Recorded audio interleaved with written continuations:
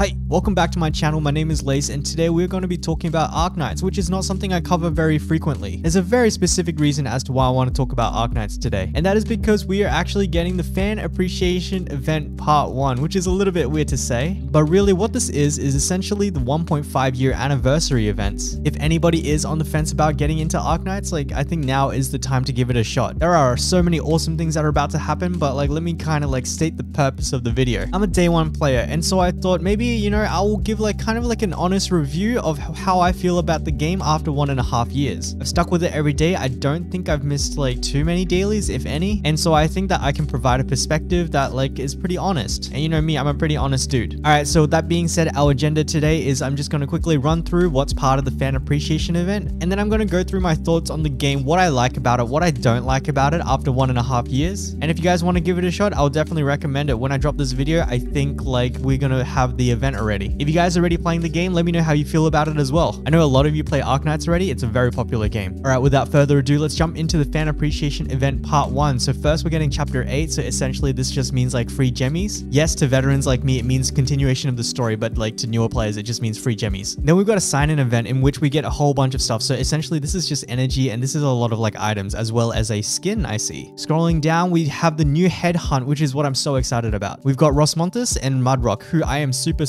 keen for. I'm more keen for Rosmontis because she's so freaking cute. But Mudrock is probably one of the most game-breaking, meta-defining units. And that's pretty crazy to say considering she's also a defender. So for you guys who don't know, defenders are effectively your tanks. Moving on, we then have the Fan Appreciation Special Login event open. This is why if you were on the fence about starting, you should start now. By the time this video drops, this game will probably be on maintenance, and then after that, all of this should be online. So back to it, this is a free 10 pull on that limited banner. So if I was to actually go back up, I forgot to mention something, but this is actually a special banner in which one of the characters are limited, Rosmontis. That coupon that we just saw down here, the 10 roll, you can only use it on this banner. So hopefully maybe you go for Mudrock or Rosmontis on this. Otherwise, it's just your standard 10 pull, and let's just keep going.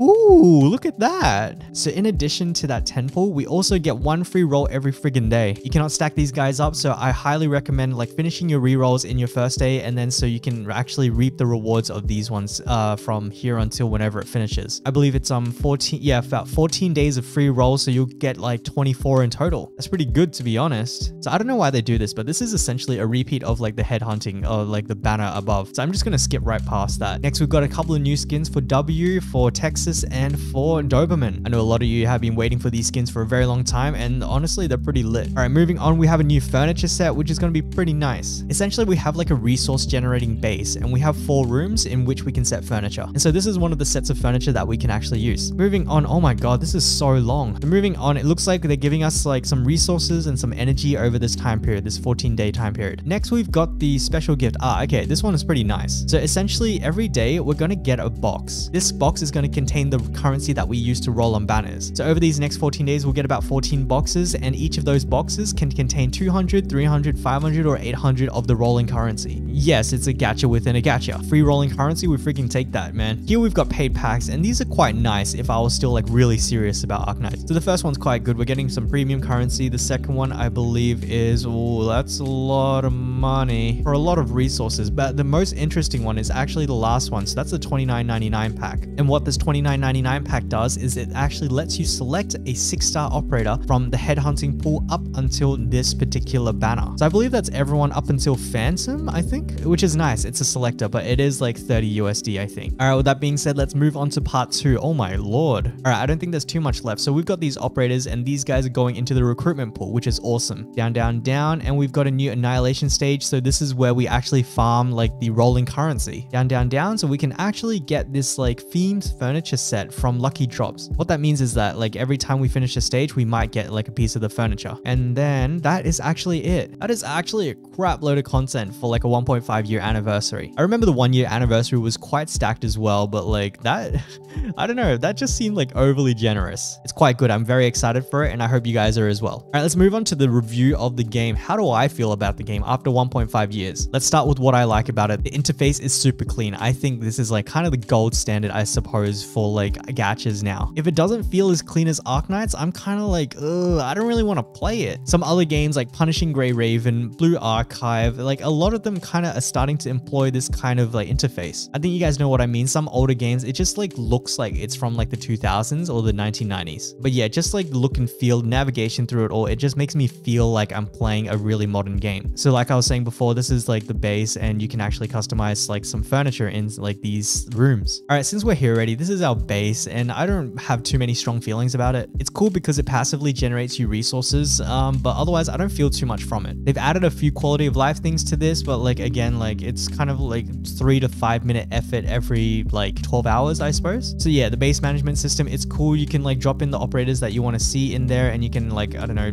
like I don't headshot them. What the frick? She's riding a scooter. Oh! All right, let's get out of the base. There's not much left to really talk about it. So the next thing I want to talk about is the recruitment system. So I'm just going to slap into it. And what it essentially is you can actually recruit characters without using your premium currency. Not all of the characters are actually available for recruiting. As you saw before, there were a couple of characters that were made available recently. But to be honest, the pool is quite big. I didn't mention it before, but like the rarity goes from like 1 to 6 star. Most units are at 3, 4, and 5, and the rarest are at 6. With this system, you can actually get a lot of the key 6-star units. However, the catch is that it's actually just very rare. But to be honest, I think I myself, after 1.5 years, I've probably gotten like maybe like 6 of them. That's actually quite a significant amount. So if I show you it, so I'm going to hit this recruit now. And so it's a bunch of tags, right? And if you don't like these tags, what you can do is you can refresh it for like another set that you possibly want. I didn't get anything good here, so I'm just going to leave it at that. This is a system I really like about Arknights and definitely is a contributor to its free-to-playness. I wish more gacha games had something like this, but alas, let's move on. Next, we've got the banners, and I want to talk about something before that, and that is the character design. So the character design, you can see like it's not like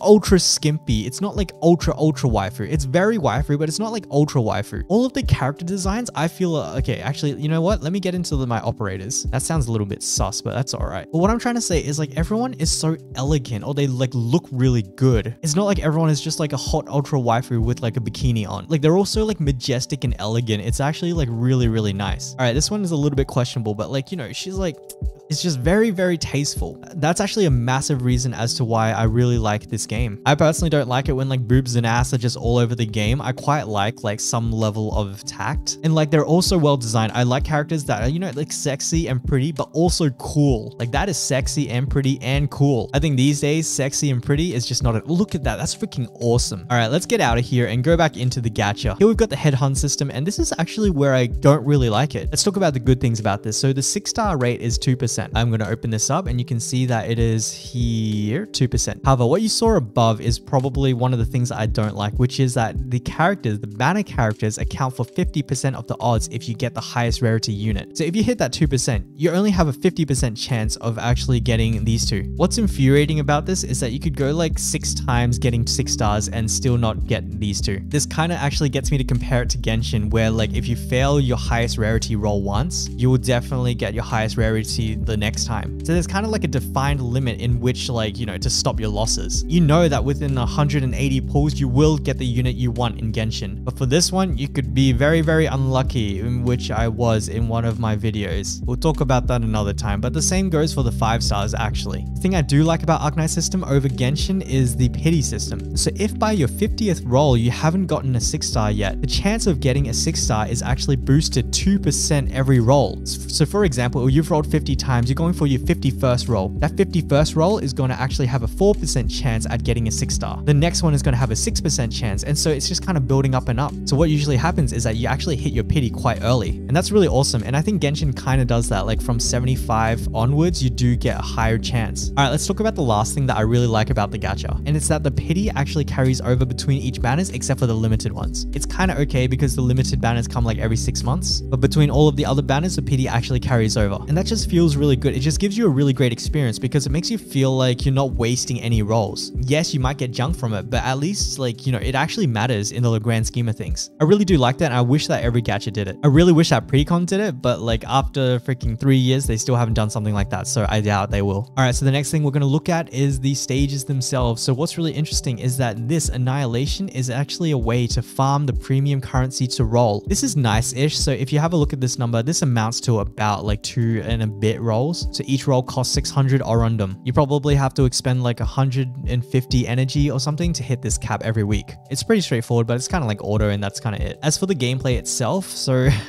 I quite like it because it's very tactical. So I'm going to run this stage, and let me hit the start button so you can see what it actually looks like. I think that this is probably one of like the most well-made tactical games, I suppose. It is like a tower defense, and like I do like it. I do like it a lot. So you're essentially like trying to block all of these enemies, kill them before they can get to your blue zone. So what it's doing now is it's actually just auto deploying, and that's something that I really don't like about this game. It's auto deploying because there are no skip tickets or anything, and I think if they introduce skip tickets, everybody would realize that there's not actually much content in Arknights. So as this is running through, you can see that I'm like dropping down operators, and they're just like, you know, killing the enemies. It's kind of like your maybe like Plants vs Zombie kind of like scenario. But yeah, it's just like, you know, it's cool gameplay. I had to figure this out like once upon a time, and now it's like, you know, I'm just like murking them. Some of the like stages get really hectic or like really challenging, and like you got to use like several different mechanics, or like it's just gotten really crazy in the past like few months. I was about to say years, but like, you know, we're only at 1.5 years, man. All right, so let's finish the stage off. We're gonna kill the last one, and we're gonna finish it now. And so we get a bunch of jobs, and that's kind of like it. Come back out, that's kind of it. We've also got like the archives, which I like. So this medal system, honestly, this medal system is gonna be the death of me. But essentially, whenever there's an event or anything, like there's a bunch of medals that you can earn. So it's kind of like achievements for each of these events. Some of them you can miss out on, which I don't like. I have massive FOMO, so you know, they always get me.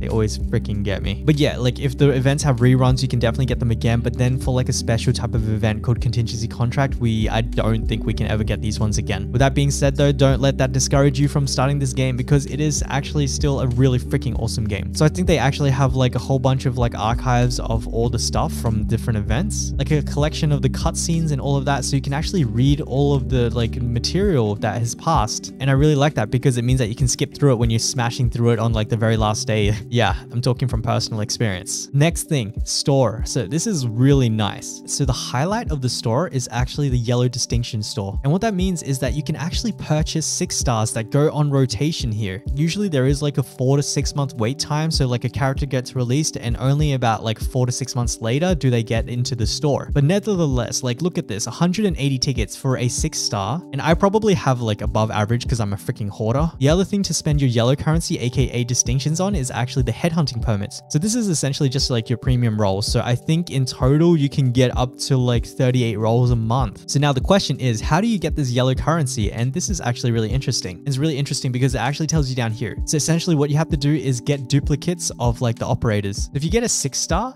you get 1 yellow certificate. If it's a duplicate, you get an extra 10. However, the real moneymaker is probably in the 4 and the 5 stars. If you get a dupe of a 5, you get extra 5 yellow tickets. But every time you get a 4 star, oh look, you actually don't get any yellow certificates after the first time. Almost. So if you come down here, we've got redemption rewards. So what this first line is saying is essentially if you have maxed out a 4-star character and you continue to get their dupes, you can trade those dupes for these yellow certificates. So I'm going to come back over here, back to this recruitment system, and I'm just going to say that this is a massive source of 4 stars. 4 stars are relatively common. They're not like that common. I'd say maybe like 20% chance to get it. And so you can see how I've kind of like amassed all of those freaking tickets. Other than that, let's have a look at the furniture store. So you can see that you can actually pay in 2 different currencies. This one is farmable and this one is premium. And yeah, that's kind of it. Actually, one last thing, and that is the monthly card. So this is probably like one of the monthlies that I deem like the most worth it. It's $5 USD. I don't have it active now just because I simply don't feel the need to. I'd been buying it for like maybe a year or so. Now I'm just like, yeah, I don't think I need this. It gives you a total of 10 rolls and some of like the premium currency, as well as some energy that you can use every day. Compared to a lot of other monthlies like Precon, for me, it's $12. This one is $5 USD, but it's really like $8 for me. So $8 for this versus $12 for Precon. When I first started Precon, honestly, I looked at the monthly and I was like,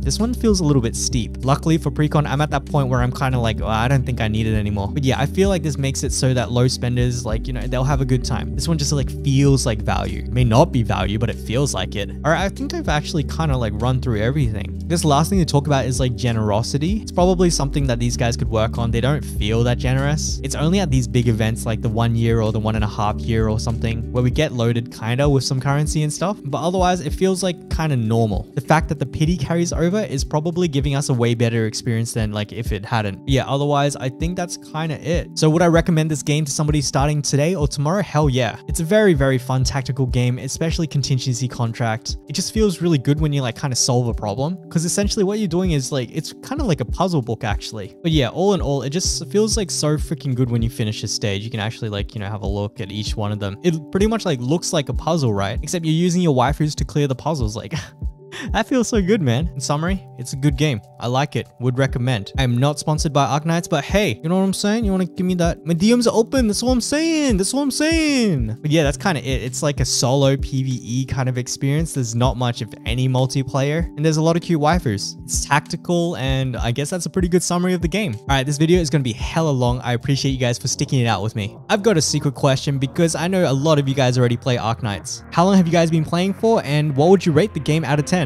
I'll probably give it like a solid 8.5 because like it's really tactical and I like that. I know a lot of people don't like tactical games, but at that point it's just taste. And if you guys aren't already into Arknights, like, well, let me know. Are you guys going to give it a shot? Did I compel you? Did I persuade you? Drop your answer down below. It'll be interesting to see. All right, with that being said, that brings us to the end of the video. So if this video has helped you or it was kind of entertaining, consider liking, subscribing, following, pinning. I do need to make it clear that this is probably like a one-off video. I don't do Arknights videos, but I definitely do like more like the variety gachas. I will be looking at a lot more gachas in the future and like bringing them to you guys. First impressions, gameplays, like upcoming games, like, you know, games that you're hyped for, stuff like that, because I'm always on the prowl for another game too. And I want to share that hype, so let's freaking go. With all that being said, thank you guys so much for watching, and I will catch you guys in the next video. Bye-bye.